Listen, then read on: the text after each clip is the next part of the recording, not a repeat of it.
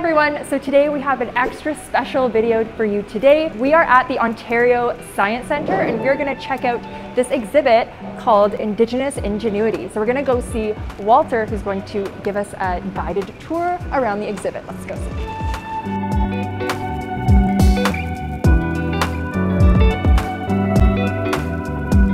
Hi Walter, I'm Mallory. Hi Mallory, nice to meet you. All right, so how do we get started with this exhibit here? So it begins with this bracelet, and this bracelet allows you to interact with all the experiences. It also helps track what you've done so that you have an understanding of what you've seen. And you can choose English or French, activate it, put it on, and we're ready to go. Okay, perfect. Got one on right now, so let's activate that. All right, so where do we start? So we can start just about anywhere. It's set up in the 4 cardinal directions. Okay, the 4 cardinal directions, as in the medicine wheel? As in the medicine wheel, perfect. Exactly right. Yeah. So where do you recommend us starting? Well, why don't we start right here? Okay. I think this is a great exhibit that shows us really the wonderful science that's integrated in everything, as well as the traditional knowledge. All right. So are we starting out in the north? Here we are looking towards, this is more spring, we're looking towards the east. Okay, so this is the eastern section of the medicine wheel here. Eastern section of the medicine wheel. Alrighty. Catch 4 fish to feed your family. And My family would need a lot more than 4. This is very challenging. It can't, yeah. And that's another thing about a well-made exhibition like this, is you have different levels of challenge depending on what you're looking for, right? Something that a younger user could engage in, or something that perhaps you and I can scratch our heads about. And I think this is the right answer. I think you're right. I'd agree with you. So let's try it. Yeah, very good. Well done. So should we look through this wall as well? Yeah. This is the same like educational storytelling. Is that the intent? Exactly right. Well, and a lot of, so Indigenous knowledge, in fact, all knowledge really is contained in stories, right? And we tell stories in order to pass on information. And so if we're going to share Indigenous science, then of course we have to share the Indigenous story. And so that's what a lot of these walls, all the walls in fact, in the 4 different directions have specific stories from different communities across Canada that share that information. I love it. Okay, so we can see the legend of maple syrup, and I know that just for you guys watching, if you put your bracelet near one of these, it'll share a story. Supplies were running low. Whether we're talking about science that's evolved from Western Europe or science from our Indigenous communities here, same idea. Observe nature, right? We're listening to elders, we're knowledge keepers. We're experimenting, and we're sharing that information, we're passing it on. And so here's an example in which we're able to listen, and we can listen in to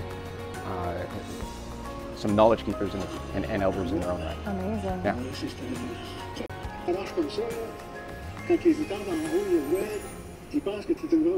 All right, who can guess what language that is they're speaking? Do you usually have kids that come in and sit around inside the teepee? Oh yes. Yeah? They'll come in and they'll crawl in to the teepee. There's also an opportunity to make your own. And this is another opportunity to engage in a quiz. All right, so what section of the medicine wheel are we in now? So now this is for summer. We're looking at summer. That's right. Love it. Okay, yeah, so we have a lot of content relating to medicine wheel teachings, and one thing that we talk about is how there isn't only one perfect medicine wheel, like we all have our own stories that were passed down to us, and it's important to just reflect on whichever medicine wheel teaching is most significant to you, right? So, that's right. All right, so what are we looking at here? We've got some more teachings through oral storytelling? That's right, yeah, exactly right. And some are visual without the added story.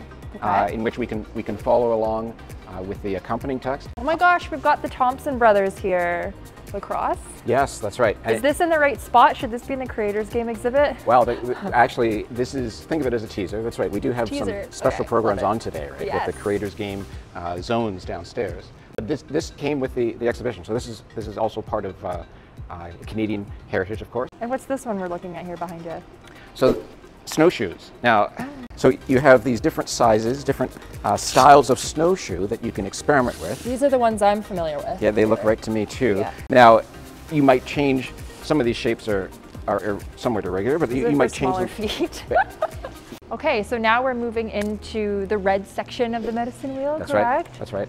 The season of fall? That's right. And stories that would be associated with that, also with that direction, and so some directionality as to where those stories come from in our country as well. Okay. One of my favorites for our younger friends, although challenging for all of us sometimes, is the idea of, can you match the animal to the print? Ooh. And there's information all over your square in order to see if you can, like clues? Clues and hints, exactly. But so if you take a good look, so is the proper way to play this to walk around on the mat and find the tracks? Yes. Well, people will play in whichever way they play, but yes, if you want to. You don't chuck them. No, though, don't right? chuck no, them. Don't chuck Don't throw them. And animal face up. Okay. Is that one? Yes. Did I get? Yes, you did. Okay, and if the tracks disappear. The tracks disappear, you found them. Yeah, that's right. I love that. Yeah. I am definitely not known for my hunting and tracking skills. Now, what I love about this game, of course, is because the prints disappear when you find it, it never ends.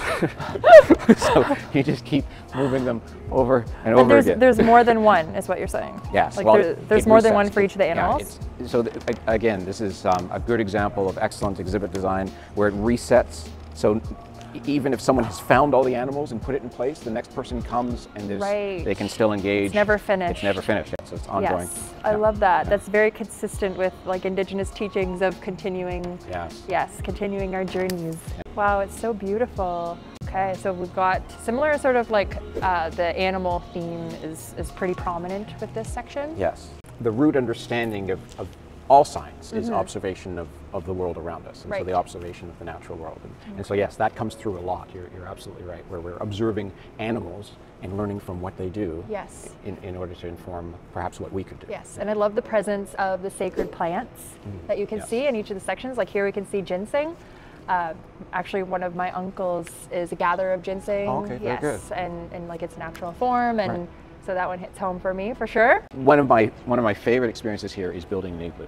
Okay. And this is where I think the novice igloo builder discovers one very important thing. You can't do this by yourself. Right. This is very much a group it's a team activity. effort. Yes. And complete strangers band together in order to make this work. Yes. Shows you how important community is, right? Right. That's right. Exactly right. Exactly. Fortunately, for the novice builder, they're numbered. Okay. And so we can see it over here. We can. That's right. And in fact, here's a diagram of some of the important pieces to the igloo, so that you know. Instructions. Yeah. There's instructions. There's a bit of guidance. Knowing that these are the ones that are going to surround your door. Ooh. That's important. I wonder if our ancestors had instructions.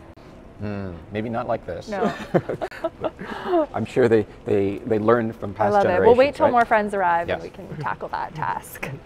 So we got more teachings down the wall, correct? That's right. Yeah, exactly right. And again, more hands-on opportunity. Try scraping the fat from the seal skin without damaging it. There's actually an opportunity to do that here on this screen. Oh my goodness. Yeah. So you can choose what might be the right tool. Yes. I did this in a past life. Yeah, very good. We got the legend of SEDNA. Yes. Once, there was a beautiful young woman named SEDNA. She had refused all offers of marriage, but one day, a strange hunter appeared, and she agreed to go off with him. The hunter took her to an island, where he imprisoned her and revealed his true nature. Okay, so then this is the last area?